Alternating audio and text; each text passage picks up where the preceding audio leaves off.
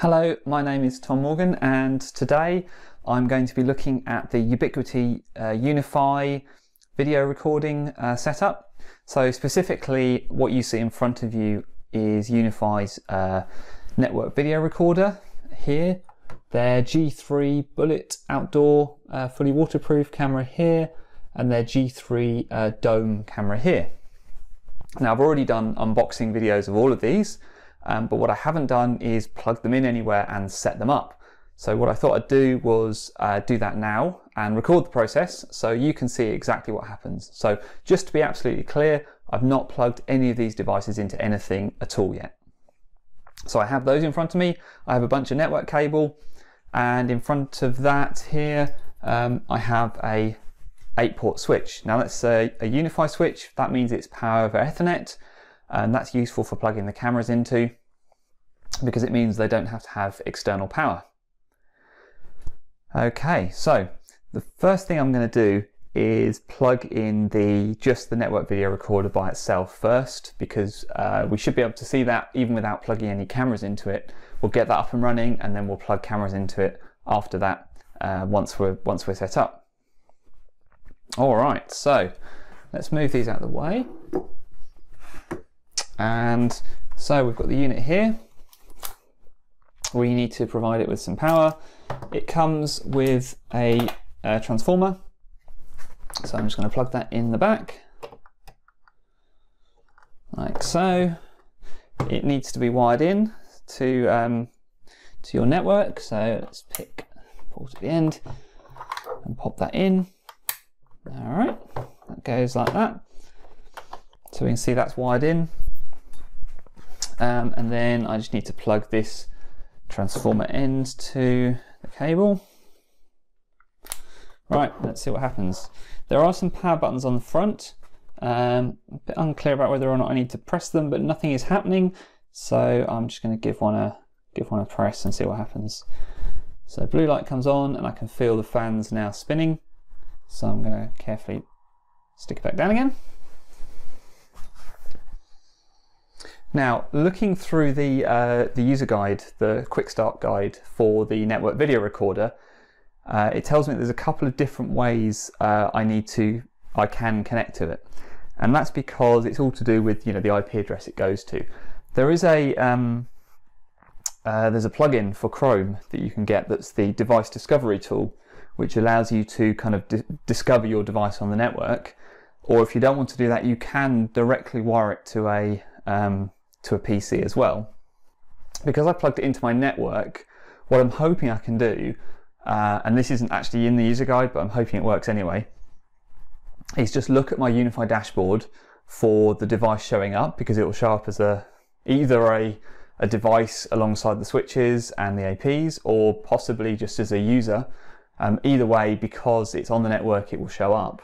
And then that gives me the IP address, and then I can hopefully just go straight to the IP address and won't have to mess around with installing any plugins or anything like that. So I'll give it a couple of minutes just to spin up. I'm not sure if the LED has gone blue straight away, so I don't know necessarily that it follows the kind of standard Ubiquiti color scheme for its LEDs, with starting out white for initializing and then being adopted and stuff like that. It's gone straight to blue, so I imagine probably it just needs me to connect to it. So looking at my UniFi dashboard then, if I refresh the list of devices, it doesn't show up as a device, and I guess that's to be expected because it really isn't a device as such. But down here, this is a new user, and I know it's the right one because it's in the right port on the switch port number 8, and so that gives me the IP address, which is handy. So I'm just going to take that IP address, and I'm just going to go there in the browser. Perfect, and that takes me here. I'm guessing this is probably the right place to be. So there's a click to log on. So I'm now connecting to the network video recorder itself. Okay, so it hasn't got a SSL certificate. That makes sense because it's just an IP address, and it's taken me to the first time setup. So at this point, I shall name it I'm not really sure what I want to name it really. I'll just call it NVR. That's my, I think that's right anyway. I agree to the terms of service. I'll read those later. Click next, and now it wants me to set up a local admin account. So I'll put my name in here, username, password, and click next. Okay, and now it wants me to choose a password for your cameras. So any cameras that you manage will be updated to use this password.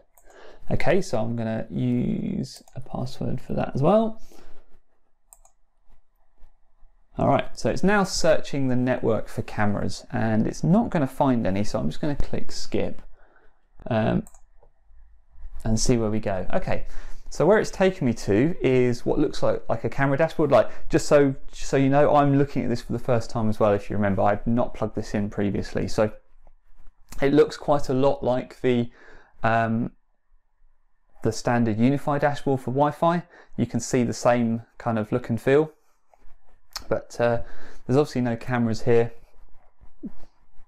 What I'm going to do then is, I think, plug in a camera and then see where we go from there, because I'm having just got rid of the searching network for cameras. It might be actually quite useful to come back to that once I've plugged the camera in.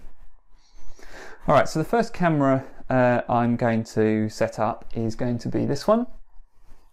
So this is the G3 camera. It's fully weatherproof. You can mount it outdoors. I've done a full unboxing of this unit on another video, so I'm not going to talk about it in loads and loads of detail.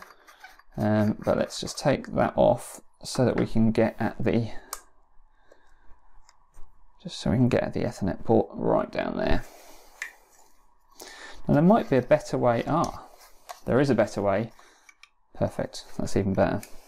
Of getting to the Ethernet port. Okay, so annoyingly I've only got some really long cable here, so let's just take a couple of bits of this cable off, but hopefully not all of it. So let's plug one end of this cable in here, and then just plug it in. Now I don't know whether it does anything to know that it's been plugged in, or whether I need to turn anything on. I've just plugged it in. That's literally all I've done. I don't think there's any lights or any kind of obvious sign of life. So I'm just going to put that back on the table. Just stick that there. Might take a little while to start up. Notice that I don't think the network light for port 2, where I've just plugged it in, I don't think it's actually doing anything yet, so I might just give it a couple of minutes to see if it takes a little while just to start up. So I'm just going to pause the video, come back in a couple of seconds. Okay, well, I've left it a couple of minutes now, hasn't done anything, hasn't changed. Still the network light hasn't lit up on the switch either, so it might be a number of things. It might be the cable, it might be the device, there's some special thing we need to do to turn them on. What I'm going to do, just to see, is just flip it out and swap it for the dome, because that will just highlight, you know, if there's any, maybe I've got a dud camera or something like that. So let's try plugging the dome one in instead.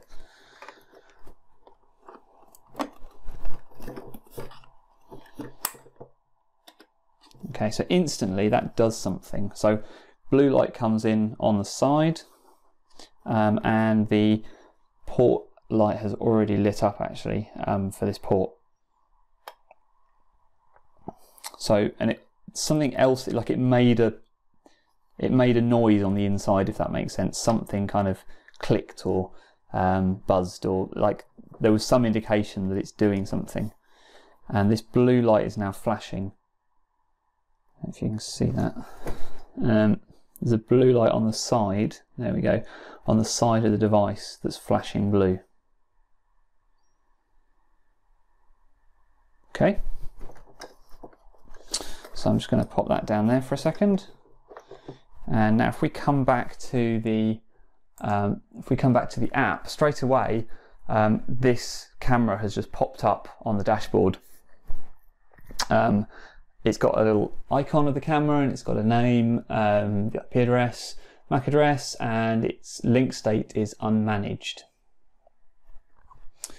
So I'm not sure if I can manage it. I can, so I can give it a username and a password. So I'll give it a username and a password, and I think that means I'm then managing it. Let's do that. And click the Manage button. Okay, and so what we want to do really is just see if we can get some video from it. So I'll click the video button, and it says, please provide the correct login credentials for this camera. Now maybe I haven't, or maybe I have and I need to put them in again and save them this time, now that I've managed it.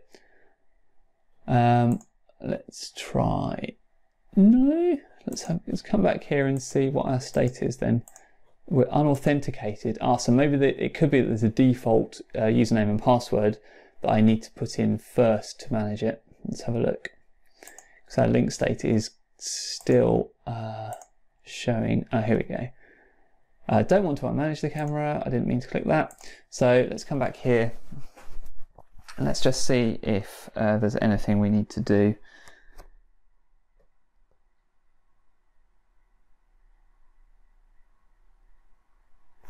Yeah, so according to the user guide, which I should have read, the default username and password for managing these cameras is UBNT. So let's do that. Let's save, and if we close that now, this still shows as unauthenticated, but let's just give it a refresh and see. Camera is upgrading, settings will be available once the upgrade process is complete. Okay, so it's doing something, so I better wait for it to finish doing what it's doing.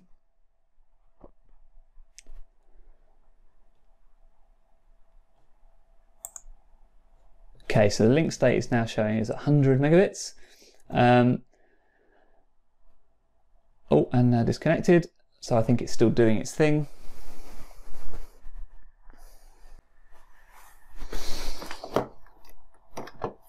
Let's have a look.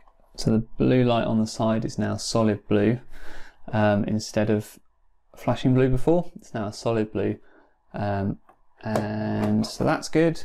And then coming back here, it's now green and connected, and there's a live feed button. So if I click the live feed button, hopefully, there we go. I'm just going to disable the microphone for a second because I was getting some really bad feedback.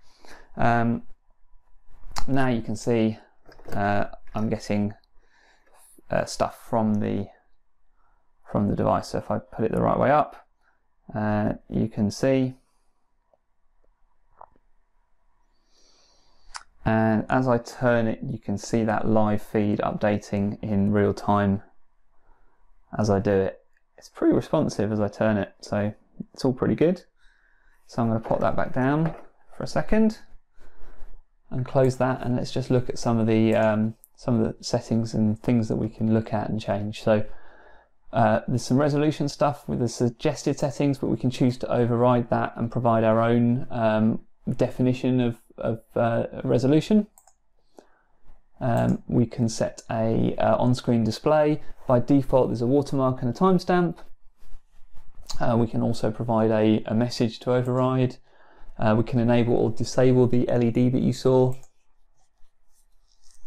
And then if we want to use RTSP service, we can do that as well. I can put it into recording mode, or record on motion, or record on schedule. The motion detection, I can specify a number of zones. So this is cool. This allows me to pick a particular zone and say if there's motion just in that particular zone, then, and depending on the sensitivity, then only do the recording then. And that's cool, and there's a lot of flexibility here with the seconds to record before and after the zone as well. So I'm going to have some fun configuring that when I actually get them up on the wall outside and start to play around with exactly how that works. there's some statistics here. Obviously, because I've just turned it on, it's unlikely that there's going to be anything interesting in here, but you can see the sort of things you can look at: CPU, memory, network and disk, all good things to keep an eye on. And then I can choose to unmanage it as well. I can choose to give it a name. So depending on where I put this, I'd probably name it therefore, you know, where its location rather than its model. And then obviously, like it shows here, coming down the left hand side, there's some cool stuff here that I can provide a map, and if I do that, I can place the cameras on the map. So for instance, I can take this this dome that I have, and I can say it's here. Now this isn't my floor plan, but if it was, you know, this would be useful, because I can then say you can place the camera, and from there get a good feel for how much space, you know, how you know, the field of vision, if you like, of the camera. So if you've got an area you need covered, then it's quite good to do that. Okay, live view we've kind of covered. Now if there's more than one camera, I think it would show up here, but at the moment just the one camera is showing up. And then on the timeline, I don't really have anything on my timeline because I haven't done any recordings, but if I do some recordings, in fact, I can probably just, this is where I go to look at my list of recordings. So what I might do is just jump back to the camera for a second and say, if I can say always record, let's save that.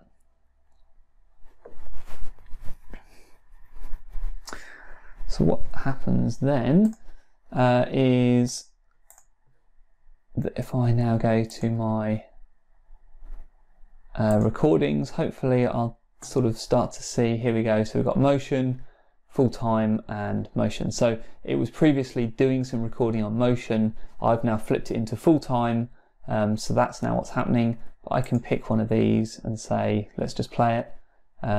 It's easy to get to, I can download it, I can choose to delete it, which I'll do. And there's some date range stuff up here, types of cameras, types of recording. So it's really nice and easy to quickly get at the information you're after.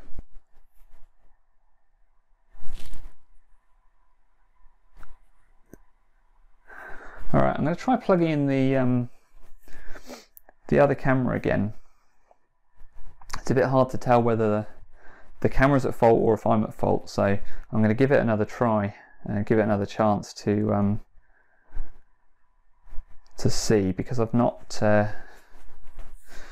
used them before. It's a bit hard to know what I'm supposed to be looking for. But let's try plugging in another network cable here, and then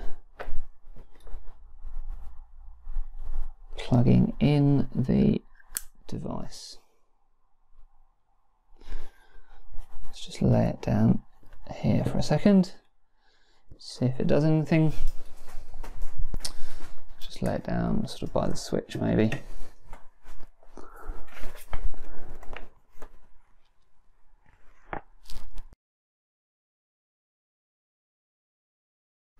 Hi, this is Tom, coming to you from the post-recording edit. Now, as you've noticed, I had some real issues getting this G3 online, and the reason was I didn't understand enough about Power over Ethernet. Now, the G3 requires 24 volts PoE, passive PoE, and by default the UniFi switches don't provide that, but they absolutely can do. You just need to change some settings on the switch, and the way you do that is like this. So from your dashboard, go to Devices, select the switch where you're going to be plugging in your G3, and over here you can see all the different ports, and choose the port that you're going to plug into. Let's say port 7 here, and here you can see it's off because there's nothing plugged into it, and your PoE status is shown here as well. And so you can have a choice between PoE off, PoE 24 volt passive. So click edit, choose the type you want. By default it's on this PoE plus, but you want to move it over to 24 volt passive. Click apply, allow it to provision, and once it's done that, it will then provide the 24-volt passive that the G3 needs. So if you look at port 5 here, I've already done this with port 5, and actually this one's plugged in, which is why it's lit up, and you get that little lightning here that means it's providing 24 volts PoE, and that's actually powering a G3 right now. So if you do that, your G3 will light up and will work fine. If you don't have a UniFi switch, you can use the Power over Ethernet power adapter, and I actually go on to use that in the video because I didn't understand all this stuff when I was recording because I was seeing it all for the first time. But now that I've had a chance to play with it, I wanted to put this edit in so you could understand it. And I've left everything in. I've left all the confusion and all my tryings in, including using the Power over Ethernet power adapter, because I think it's useful to see it, because if I was coming across this problem, then I would want to see this on a video as well. So that's how you do it the right way with the UniFi switch. I'm also about to show you how to do it using a power adapter as well, and you can choose which of the two methods works best for you.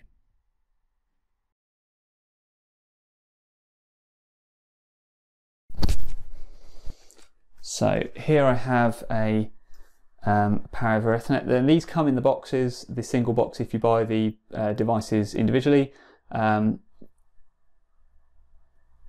These come in the boxes, there's power at the back, LAN, and then Power over Ethernet. So what I'm going to do is unplug my camera, pop it over there for now. I'm going to take this and put it into the LAN. Then I'm going to take a new cable from the LAN, Power over Ethernet, and then plug that into the camera. I shall then plug in the Power over Ethernet adapter. Do that over here.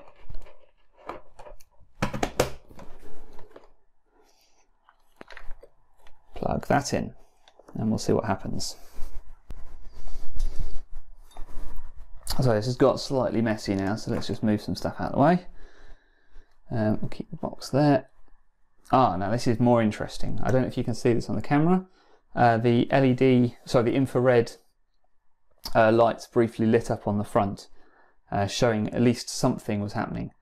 And also down on here, the port switch is now lit up. Okay, so that's a really interesting and important point, because I was worried for a minute that I'd been sent a dud. Anyway, that's more encouraging. There's no light on the front, although I don't know if you probably can't see because of how cameras work, but the infrared lights are all lit up on the front now. So if I go back to the dashboard and go to cameras, I can now see the G3, and it's showing as unmanaged, which makes sense. So I can go here as well. We now know that UBNT is the default username and password. So I'll click manage, and it's gone yellow. Okay, which means it's doing something. And so I'll close this and just wait for it to finish restarting or whatever it is it's going to do. And I'll just wait for that to go green.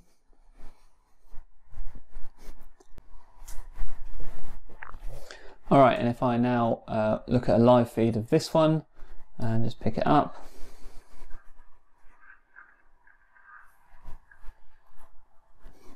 again, we can see as I move it, it is quick to catch up.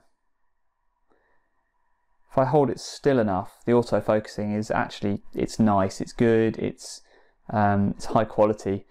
Less so if I'm moving it around like this, but that's obviously not what it's designed for.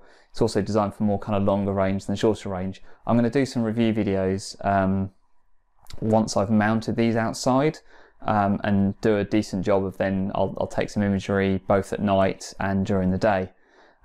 Just one other thing that's worth kind of pointing out. Here there's some icons along the top to allow you to either get the sound and disable the microphone. You can look at the quality.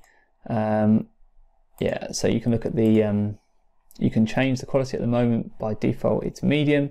You can flip that over into high if you wish, you'll get obviously better quality, but it'll be slightly slower to refresh.